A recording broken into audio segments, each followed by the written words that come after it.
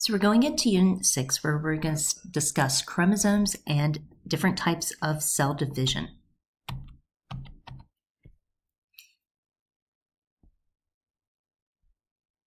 So there's going to be different types of cell division. First off, we're going to have where the normal cell division occurs in eukaryotic cells, and that's going to be referred to as mitosis. Then we're going to talk about cell division in prokaryotes, which is going to be binary fission. Later on, we're going to move on to cell division in gametes, or our sex cells, and that's going to be meiosis. So starting us off, immortal cells can spell trouble, cell division in sickness and in health. So you don't keep the same cells throughout your life. Your cells are going to be constantly changing. They go through so many replications before they finally will go through an apoptosis, which is going to be a regulated or programmed cellular death. So they're continuously reproducing themselves, and the older ones are constantly dying off. The remaining cells that we had left, like I said, are going to go through that mitosis, and they replace themselves. We talked briefly about chromosomes in Unit 5. Now we're going to look at chromosomes a little bit closer. Now at the ends of each chromosome, you're going to have little caps. So we're going to cap each end with a protective covering. And these are going to be found on every single tip of every chromosome you have. So every time a cell divides, the telomere is going to get a little bit shorter and a little bit shorter. They're going to actually keep track of how many times that cell has divided. Once it gets to a certain point to where it's been worn down too much, then that cell knows that it is time to go through apoptosis, which is that regulated cellular death. So looking at the picture here, you're going to see these two sister chromatids, or these chromosomes, and at the ends of them, the orange sections are going to be those telomeres. And so with the telomere there, you can look down in the further section, pen, and you'll see starting off that, well, the pen didn't work, sorry.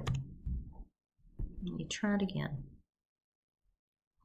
So you'll see starting off that the telomere at first is going to be a lot longer. And so it's actually a section of base pairs that don't really code for anything at all. They're just there as a protective cap or covering. So when the cell divides, it doesn't actually start to have any degradation into the actual DNA that codes for specific things. So over time, as that cell divides and divides and divides, you start to see that that telomere gets worn down. Once the telomere gets worn down too much, you don't want it to actually go into the DNA where it can affect the genes or affect how the body produces the different things that it needs. So therefore, it's going to go through its regulated cellular death. Now, sometimes these telomeres in humans aren't going to be as long as they should be. Usually, they're just going to be a bunch of T's and A's and G's put together. The usual sequence of the nucleotide is TTAGGG. And there's going to be about 2,000 repeats of this, which is going to allow for about 80 to 90 cell divisions per cell.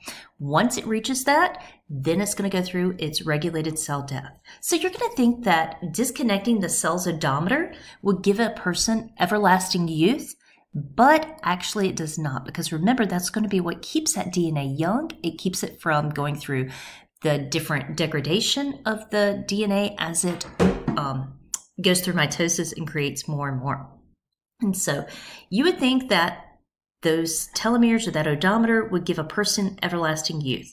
But like we said, it doesn't. If you disconnect those telomeres, you're going to end up with cancer. So it's not going to know that it needs to stop dividing, and it's not going to stop dividing. It's going to continue to go on and on. And so this is what happens when those telomeres get too short and that cell does not go through apoptosis. Occasionally, you're going to have people that are born with telomeres that are going to be too short to start with. What this is going to do is it's going to impair the function of specific proteins that the body needs and that it makes. People are going to start to age a lot quicker. And in this case, it's going to be rare for them to live beyond the age of 13. It's called progeria. On the other hand, they have found that there are people who have longer telomeres than others, and with those longer telomeres, it helps protect their DNA, so they tend to age a lot slower, they look a lot younger, and their body holds up a lot longer. So those people are the ones that tend to stay young looking and don't look their age.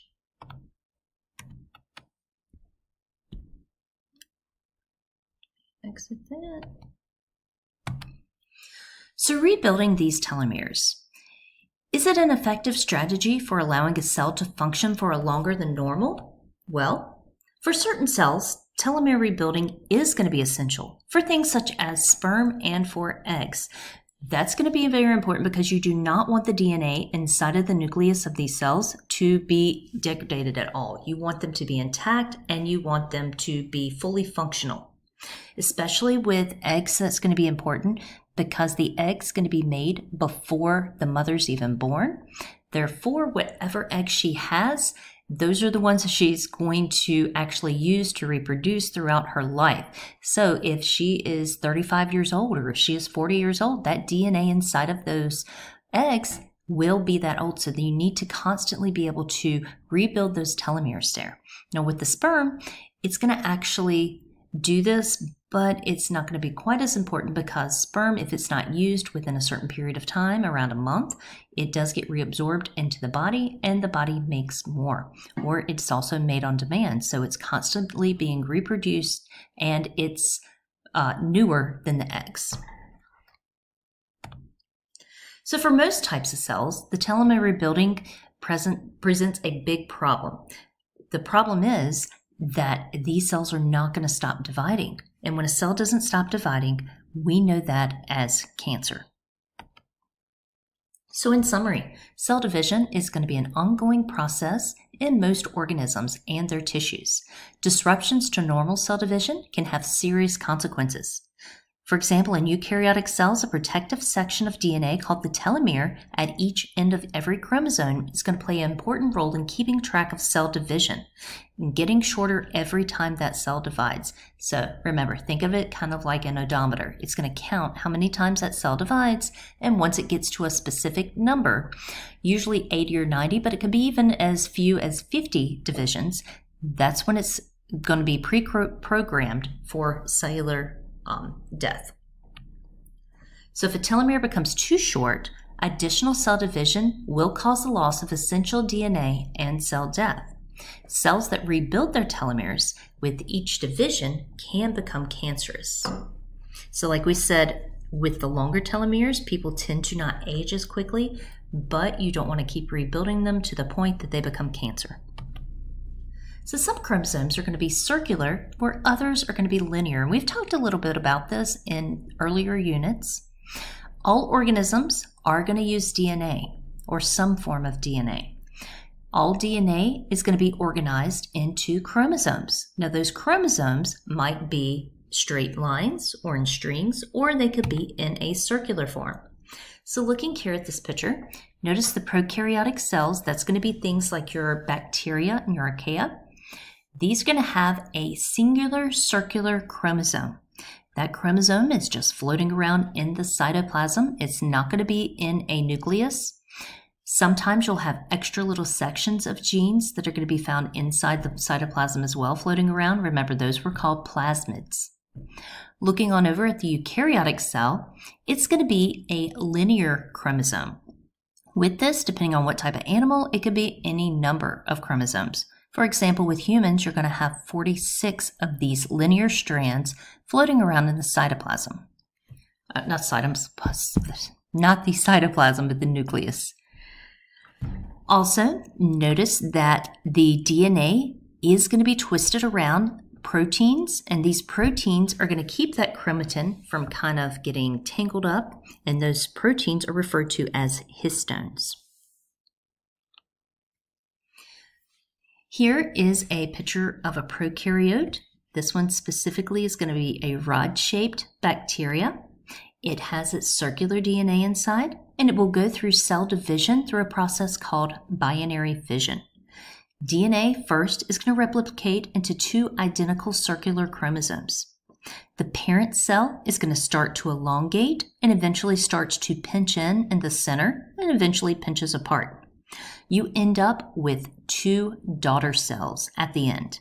So the cell you started out with would be a parent cell. The cells you end up with in the end are called daughter cells. This is going to be considered a form of asexual reproduction. So here you see it under a microscope. Over to the right-hand side, you see how that chromosome, first thing, it's going to double up and make 2 copies. Those 2 copies are then going to start to separate out. Then each copy is going to go to either one end or the other, and then it starts to elongate, pull apart, pinches in the center, and eventually divides.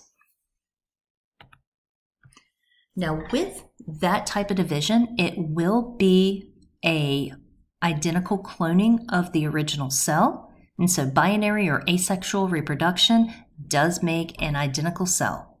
So in most bacteria and archaea, the genetic information is going to be carried in a single circular chromosome, a strand of DNA that is attached at one site to the cell membrane.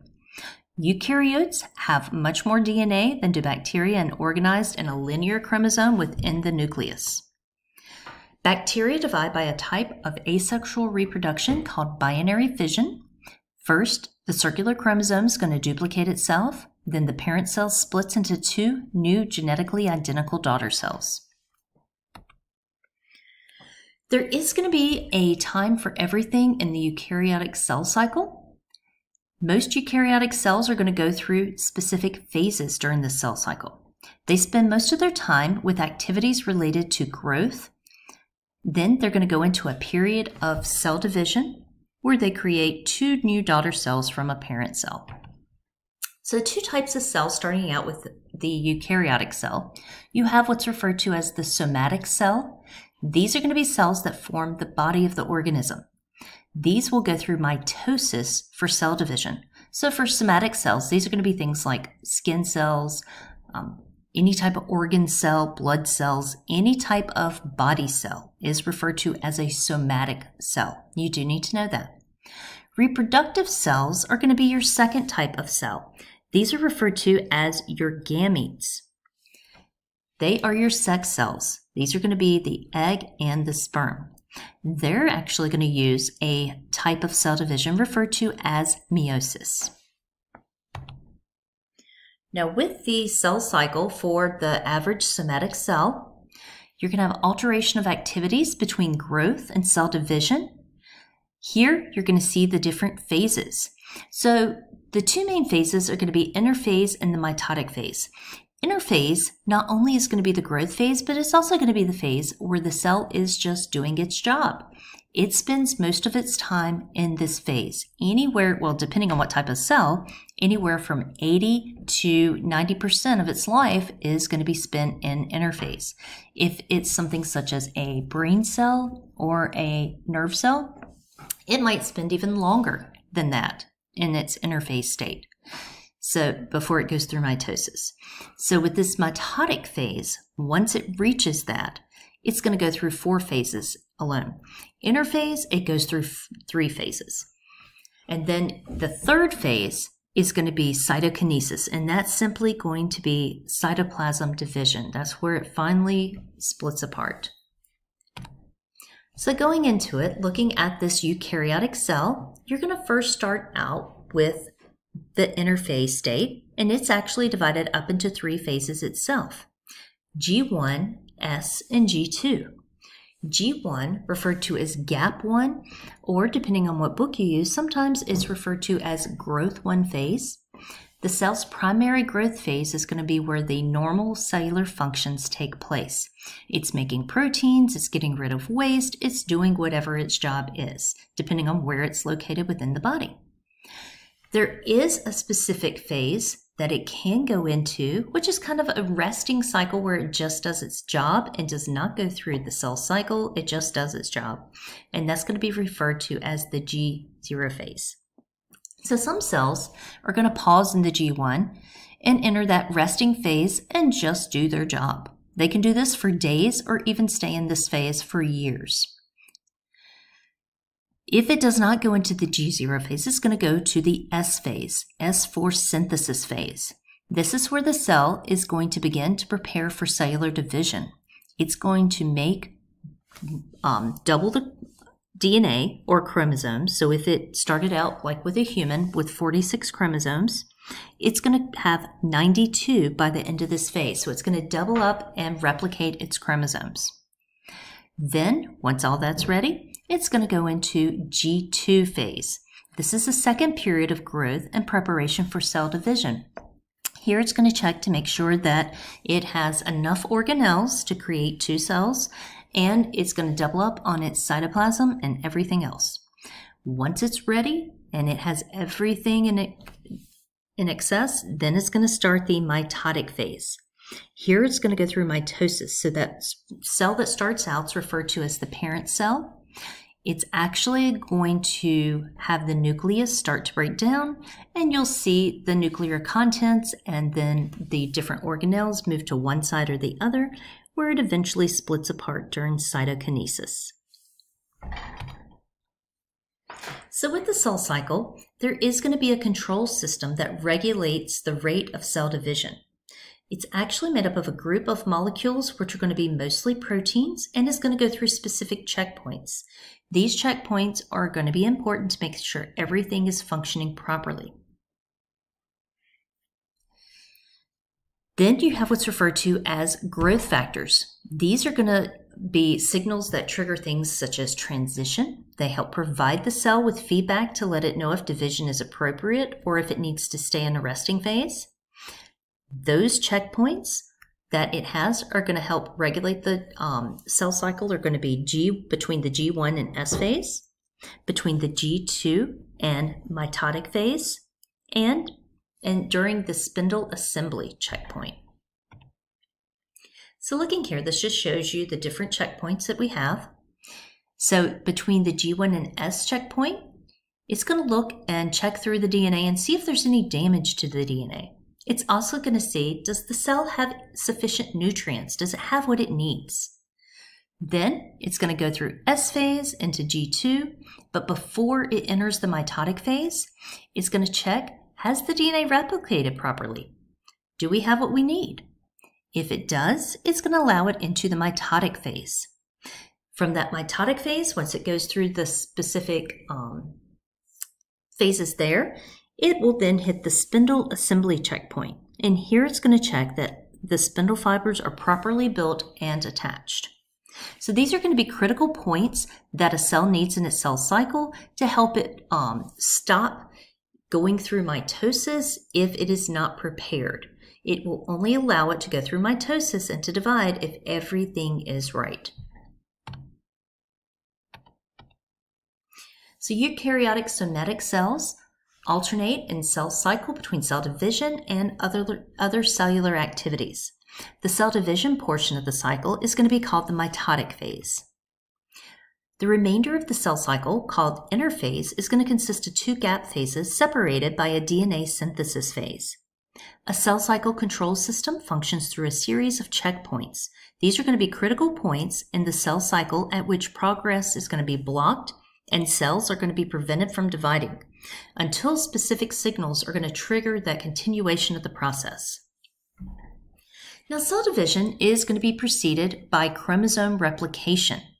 So how this happens, you're going to have complementary base pairing that's going to make it possible to produce 2 identical strands by separating the parent molecule and using each strand as a template.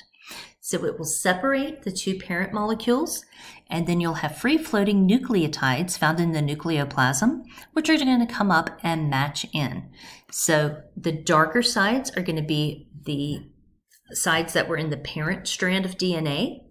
The inner portion is going to be part of the new strand, and notice how it comes in and bonds with its complement. So A's will bond with T's, T's with A's, C's with G's, and G's with C's. At the end, you will have 2 identical daughter DNA molecules. So looking at that sugar phosphate backbone structure, each of the 5 carbon atoms in the sugar molecule will be numbered. Notice how it's numbered. It's going to start off with the side that's going to be closer towards the bases. And so you'll have number 1 carbon, then number 2, number 3 in the corner. Coming up the side of the rung is going to be number 4, and then the top is number 5 that attaches onto the phosphate group. Now, each new nucleotide can be added only to the OH connecting the 3 carbon. So we say that a DNA strand has a 5' and a 3' and it can only grow from its 5' to its 3'. So it can only replicate that way. In order to replicate, what it's got to do is unwind and separate to start it off. So replication begins at a specific site called an origin of replication. Molecules are going to unwind and separate into 2 strands like a zipper unzipping. Remember, it's going to unzip at that weak hydrogen bond in the center where the bases are. In prokaryotes, they're going to have a single origin. Eukaryotes can have multiple origins at different sites within the chromosome. The enzyme called DNA helicase is going to be what does the unwinding of the DNA. It separates those 2 strands, and where it's separating them is going to be a place called a replication fork. So looking at this in this picture, you see the DNA helicase going down the strand of DNA. It's going to break those hydrogen bonds and create what's known as a replication fork. That's where it's coming apart. Then you're going to have 2 parent strands, 1 on each side, and then you start to see the new strand forming in the center. This is called reconstruction and elongation. So these enzymes connect the appropriate nucleotides to the growing new strand. First, it's synthesizing a short primer of RNA nucleotides complementary to the exposed bases, and then it adds the DNA nucleotides later by replacing the primer RNA nucleotides with DNA.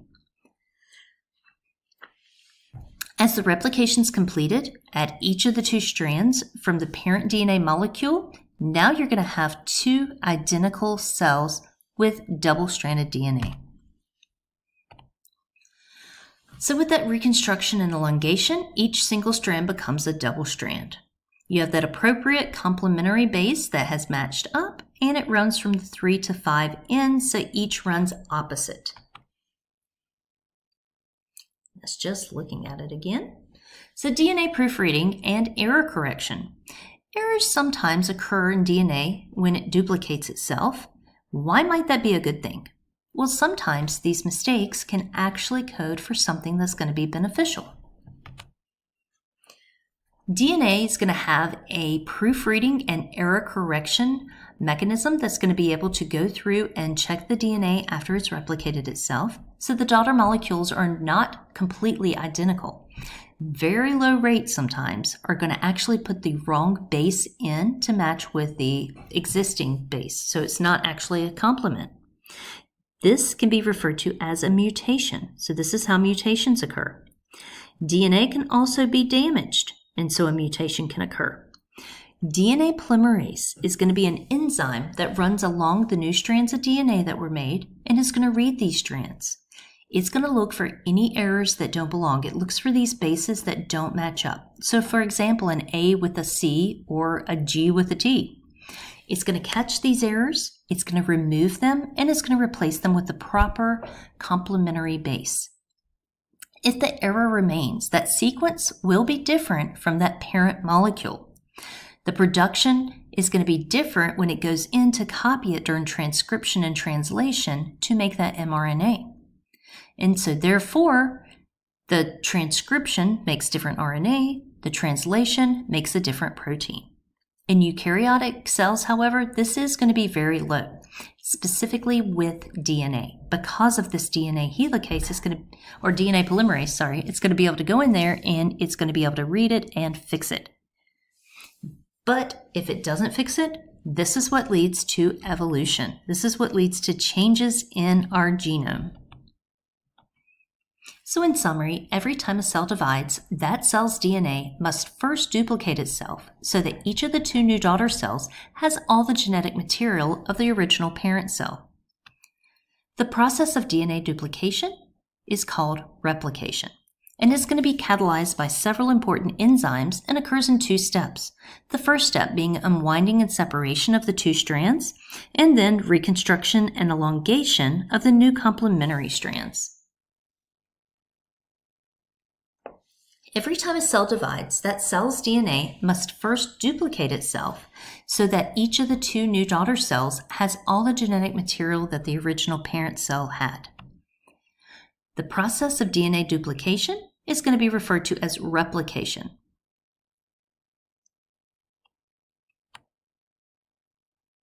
Sorry, it went back on me. All right, most cells are not immortal. Mitosis is going to generate replacements for these cells. So the need for new cells is going to be important whether it's a new plant growing from a seedling, and we can see mitosis in these root tips. Specifically, onion root tips are a great place to look at the cell division. And then you can see it in humans as well. If you are shaving, lots of times you do damage the upper layer of skin, and so therefore it has to go in and it has to replace that layer. So mitosis is going to be very important in replacing old worn-out cells with fresh new duplicates. The chromatin is going to resemble spaghetti until it's ready to divide. So remember, it's in a long, stringy form inside that nucleus. Once it gets ready to divide, it's going to condense itself down and make the X shape of the chromosome. So each sister chromatid is going to be a chromosome, or one side of the chromosome. So with mitosis, it's just going to have one purpose. It's going to be able to take existing cells and generate new identical cells. The reason we need to generate these new identical cells is for growth and for replacement. Apoptosis, we've talked about a little bit already. That's going to be a pre-planned process of cell suicide. So this is going to be cellular death. Certain cells are going to be targeted for apoptosis. These cells are going to be ones that accumulate significant genetic damage over time, which makes them a high risk for becoming cancerous, and cells that line the digestive tract and the liver because they are constantly being bombarded or being exposed to harmful substances.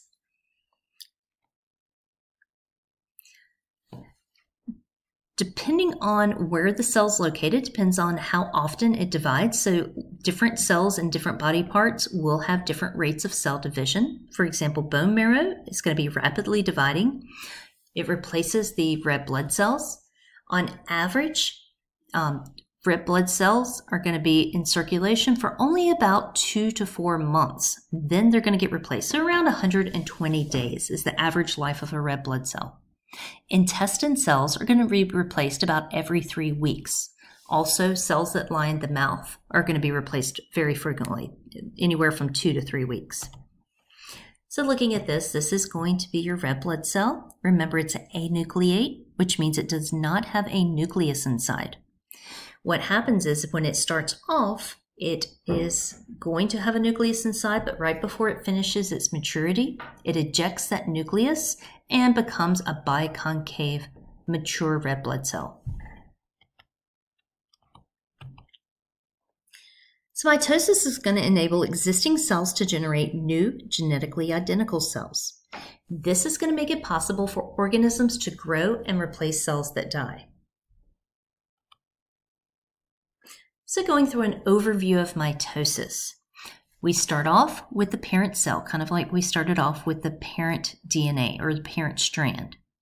It's going to be living its life and doing its thing, performing whatever job it performs wherever it's located.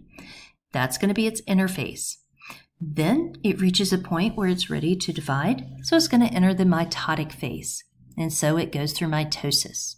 Chromosomes condense, spindle fibers start to form, the chromosomes line up, they get pulled apart towards each pole. The cytoplasm starts to pinch in as the cells elongate, and cytokinesis occurs where you end up with 2 daughter cells. So for mitosis to begin, the parent cell must replicate its DNA, and this is going to occur during S phase of interphase. Chromosomes replicate and make 2 identical linear DNA strands. The 2 DNA molecules are going to be held together in the center region with a section called a centromere. And so you have your DNA that you see through here. And so it's going to duplicate or replicate itself and make another one. And so then you're going to put those together, and that's going to make that chromosome you're used to seeing, because it's going to go through cell division. So you need a copy of each, and it's held together in the center with that centromere. Each one of those sides is going to be referred to as a sister chromatid. So chromosomes during the cell cycle, except through mitosis, eukaryotic chromosomes are going to be uncoiled. They're going to spend their time open in kind of like that spaghetti form, floating around inside of the nucleus. Then, when it comes time for replication, that chromosome is going to condense and it's going to duplicate itself. Once it does that, it's going to be held together in the center with that centromere.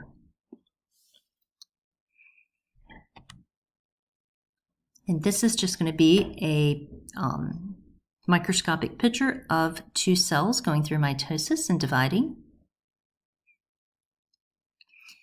The spindle is going to be important. It's composed of proteins, mostly hollow tubes called microtubules. The spindle microtubules are going to stretch across the cell between its two ends or between the poles. In animal cells, the threads or the spindle fibers are going to connect at each pole to a structure referred to as the centriole, and these are only going to be found in animals. So the details of mitosis is going to be a four-step process. First, we have our interphase. That's going to be where we have preparation for mitosis and the chromosomes replicate. Then you have your prophase. You start to see that nuclear membrane break down. The sister chromatids have replicated and they have come together. They're held together in the center with that centromere. They are condensed, so they do look like X's. And you start to see these centrioles go into one side or the other, which we refer to as poles. And you see the spindle fiber coming out. Next, it goes into metaphase. Think of meta and middle. So it lines up across the equator of the cell. The centrioles are definitely at each pole by this point. You see the spindle fibers coming out, and it's going to attach to each chromosome or sister chromatid at that centromere. Then it goes into anaphase, where the spindle fiber is attached at those centromeres. It's going to start to shorten, and it's going to pull the chromosome to either one side or the other. When it does this, it does start to elongate. And so you see that cell elongating, but it also starts to pinch in here. That pinching in is referred to as a cleavage furrow. So cleavage furrow. You also start to see the nucleus reform around the DNA, and it starts to go back into its chromatin form. So it goes from a condensed form back into a loose spaghetti-like form.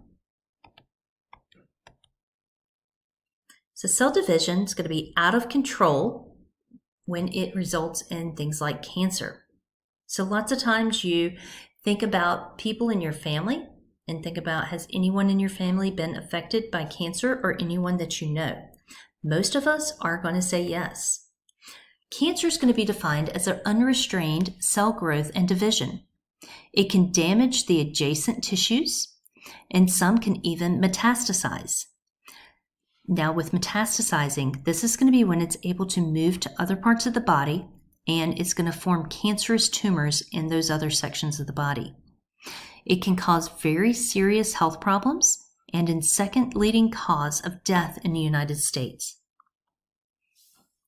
So with these cancer cells, first thing, they're going to lose their contact inhibition. And we've talked about this a little bit back when we talked about cells. Normal cells are going to divide until they come in contact with other cells near them. Once they come in close contact, they have what they refer to as contact inhibition, and so they will stop growing. At that point, they don't want to divide anymore because they don't want to be on top of each other. Cancer cells, however, are going to ignore this contact inhibition, and they're going to continue to divide until they start to pile up on each other and become high density. Cancer cells lose their contact inhibition. That's what causes them to do it. They also can divide indefinitely. cancer cells are going to have a reduced stickiness to them. So that means they don't stick to each other as well as non-cancer cells. Non-cancer cells can stick to themselves well and stay in a specific area. With cancer cells, they don't do that, so that's how they move around the body very easily and metastasize. So looking at this picture, you see a petri dish growing normal cells, and then you see a petri dish growing cancerous cells, and you see how they grow on top of each other and form a lump. You have two different types of cancer, or how you can refer to cancer tumors. You have what's referred to as benign and malignant. Benign tumors are going to be those like moles, warts, or just masses of normal cells that don't spread around the body. They can usually be removed safely without any lasting consequences. However, you could have a type which is referred to as a malignant tumor. These are going to be cancerous growing, and they continuously shed, and they can travel around the body. This is going to cause them to set up home or set up shop in different organs or different areas of the body. And then that's going to cause tumors in those areas. Lots of times with benign tumors, they're going to be encapsulated, so they don't move around the body. And so when they go to remove that tumor or that growth, they also remove that capsule. And here it's just looking at cancer that has metastasized. And so all the areas that you see in white are going to be where that tumor had separated and traveled around the body and started other tumors. So what is cancer, and how does it usually cause death? Well, like we said, cancer is going to be the uninhibited growth of cells, and the cells basically quit doing their job. It doesn't mean that they require a lot less energy, though. They do still require quite a bit of energy, so they start to use up the body's energy that it would normally use in other parts that would help take care of the body. So as it gets larger, it's going to take up more and more space. Eventually, it can even block neighboring cells from doing their job. It could kill those cells that it's going to be close to. Also, those cells are going to have a dysfunction, or with the cell death, that interrupts critical functions of life. For example, it can interrupt breathing if it's going to be in the lung tissue, or it can interrupt the heartbeat. So here, a malignant tumor is going to develop in a patient's lung tissue. As the tumor gets larger, it's going to take up more and more space, and it's going to press up against neighboring cells and tissue. And so notice here how it's starting to block that blood vessel. And if it blocks the blood vessels, it's not going to be able to exchange carbon dioxide for oxygen. And so it's going to start to starve out those tissues.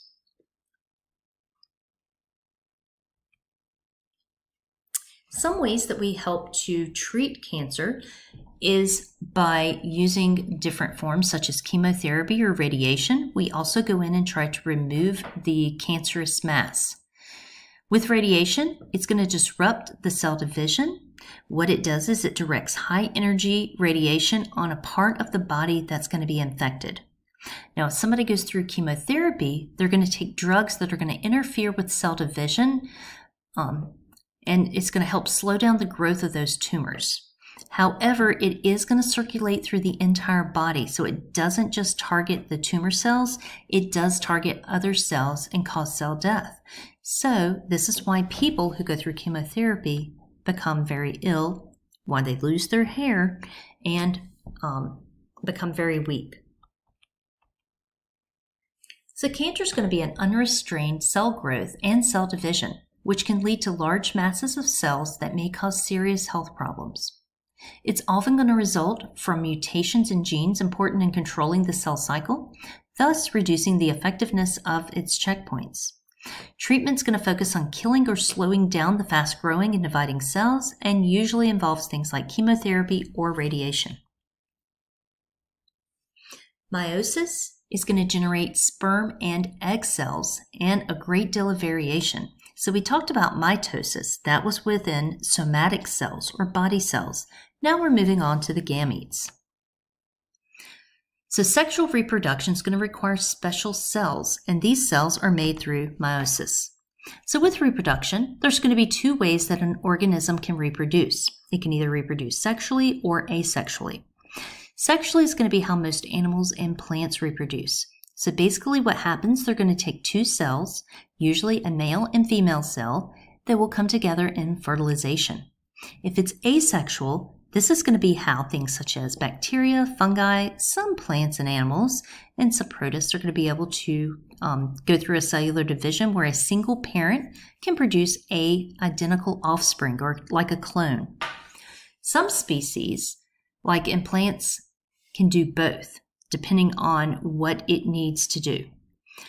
Sexual reproduction is going to take DNA from two different parents and is going to produce a genetically unique offspring. So if it's asexual, it's going to be the same DNA.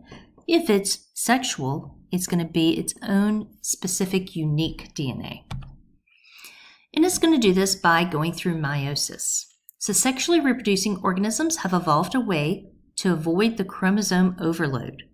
Meiosis is going to be a process that enables organisms prior to fertilization to make special reproductive cells called gametes. When it does this, it's going to reduce the number of chromosomes from 46 to 23. So with these gametes, they're only going to have half the amount of DNA that the regular somatic or body cells have. So like we said, 23 chromosomes if it's a human. Diploid cells are going to have 2 copies of each chromosome, and those are referred to as somatic cells. So lots of times you'll see this as a 2N. That means 2 copies of the chromosome. If it's haploid, it will be a 1N. And so that's where it has 1 copy. Those are always going to be your gametes. So with sexual reproduction, notice how you're going to get 1 chromosome from mom and 1 from dad for each one of the 23 chromosomes. When you do this, you're putting in 23 from each parent and you end up with your nice 46 chromosomes total. When they come together, we have our fertilized egg, and lots of times it's referred to as 23 pairs or 46 single chromosomes. For example, you're going to have 2 of chromosome 1, 2 of chromosome 2, and so forth. And that creates the offspring. So meiosis is going to achieve more than just a reduction in the amount of genetic material in gametes. You're going to have 2 copies or 2 alleles of every gene. So meiosis is going to reduce the number so you get 1 copy of each allele from each parent. And here we have 3 brothers. If you know these people, you would know that these are the Kennedys. So even though they are brothers, they're closely related, they look alike, they are all still going to be genetically different. So they come from the same 2 parents, but they end up with genetically unique DNA. And that's going to be because of meiosis. So it has 2 important outcomes. It reduces the amount of genetic material in gametes because we don't want 46 in the sperm and 46 in the egg. Then you would end up with an individual that has 92 chromosomes. So we need to reduce it. That's where meiosis comes in. And it's going to produce gametes that are all going to be different from each other with respect to the combination of the alleles that they carry. So in summary, meiosis is going to be a process by which reproductive cells are produced in sexual reproducing organisms. It results in gametes that have only half as much genetic material as the parent cell and that differ from one another in the combination of alleles that they carry. With our next video, we're going to pick up with actually going through meiosis, and then we're going to talk about different types of genetic deformities.